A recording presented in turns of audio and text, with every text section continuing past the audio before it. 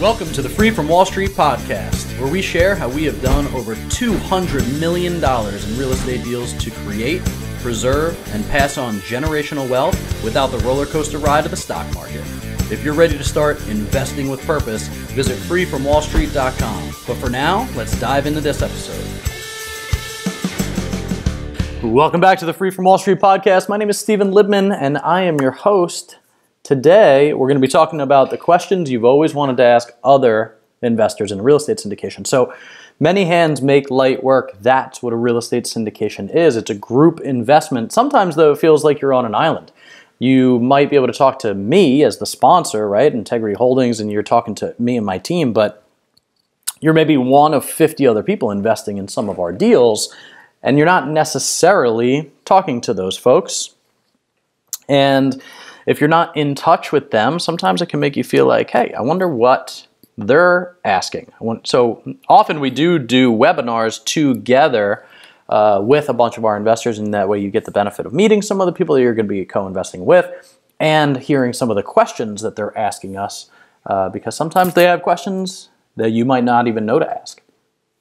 So today, I'm going to satisfy your curiosity of addressing a couple of questions that you've been thinking about potentially other people asking.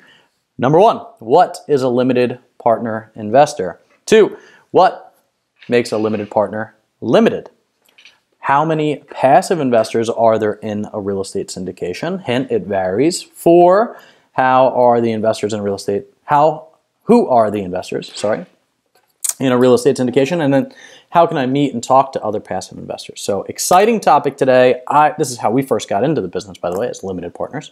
So number one, what is a limited partner investor? Limited partner investors in a real estate syndication are people just like you who want to invest in real estate without the hassles of being a landlord. That's the whole purpose of doing these things, right? These passive limited partners, and then the capital that they commit, are the most important part of the syndication, right? We tell our investors this all the time. We're doing the work, but they're the most important part of the team. If a syndication were a car, the limited partner would be the gas. Without the gas, the car's not going anywhere. So even though you're going to be reviewing the investment summary and wiring your funds by yourself, it is important to remember that you're part of a community of investors diving into this project together. Most people investing passively in a syndication never have or never will meet each other. But for the duration of the project, their money is pooled together to improve an asset, improve the community around it, and produce income for their families and the families of the other investors. So what makes a limited partner limited? The word limited in the phrase limited partner investors refers to the amount of liability in the project being limited. So in a syndication project, there are general partners and then there are limited partners. The general partners, us, we assume the majority of the risk and the active responsibility role, while limited partners invest capital. They're not actively involved in the improvements and property management, nor are they held liable if anything goes wrong. So limited has everything to do with the liability and risk and nothing to do with kind of the projected returns. So, in fact, most of our investors are making, 50%, 60%, 70% of the cash flows than the general partners. And typically, the limited partners get paid first. So we've talked about preferred positions in the past. So a lot of the investor returns for limited partners start out as at least a portion of them being in a preferred position. So not a bad deal. And this is why Kiyosaki talks in the cash flow quadrant about being in that investor quadrant. So how many passive investors are there in a real estate syndication? So, it varies. It depends on a variety of factors, how much capital is needed. We've done some deals where we only needed to raise $1 million from outside investors because it was a smaller project. And then we've done deals $12, $15 million. So it really depends on how much capital is needed, how much each person invests, and then if there's a minimum, right? So if we have a $50,000 minimum, then more people, right? If there's a $100,000, $250,000 minimum, less people. So there's plenty of investors who commit the minimum amount required, typically $100K. But this means for every $1 million raised, we need 10 people to invest, right? So some investors may contribute more, right? We have some investors that do multiple seven figures. Depends on the investor. So in a $10 million real estate syndication, there could be as many as 200 passive investors. That is not likely. I mean, I think the largest syndication deal that we have so far is probably 50 passive investors. So, and then who are these investors that are going into a real estate syndication? So one of the coolest features of real estate is that pretty much anybody can get involved. Anybody in any stage of life. We have college graduates, like fresh college graduates, to highly experienced investors with decades of experience. All kinds of different professions, young families, older families, people that are retired. We have people on pastoral staff. We have business owners.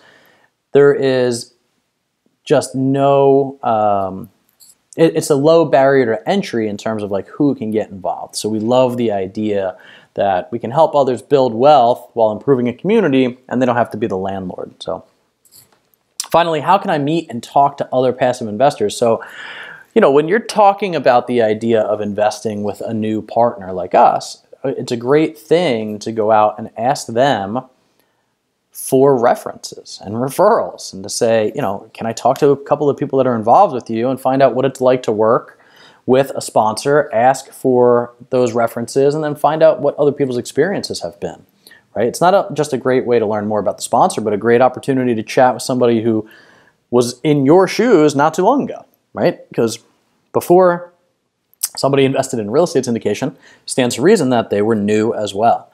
So it really creates some camaraderie and some understanding, and you'll be able to ask questions about their experiences and get some insight into real estate syndications in general, and then the deal that they're in specifically. Here at Integrity Holdings Group, we're very aware of the power of community. So we're always encouraging you to continue to read, learn about investing. Listening to podcasts like this are always helpful. If you're reading different books about real estate syndication, so you never know. Maybe one day you want to become an experienced investor on the other end of the phone, sharing your experience with the soon-to-be investor asking you questions. So just exploring some of these common curiosity questions, it's likely that you've gotten a better sense of what a passive, limited partner investor really is. They're people. They're people just like you, probably with kids, if you've been listening to this podcast, hollering mom or dad from the other room, trying to get an idea of how to more passively invest in real estate.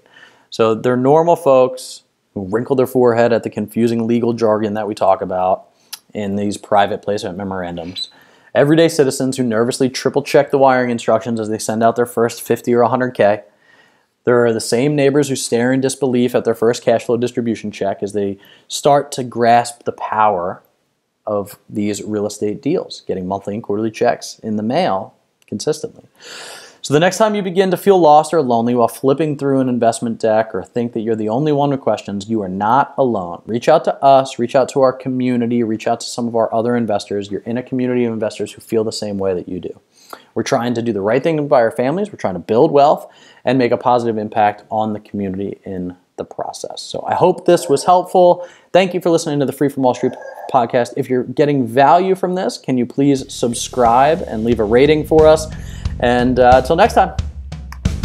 Thanks for listening to the Free from Wall Street podcast. If you like what you hear, leave us a rating and review and let us know what you think.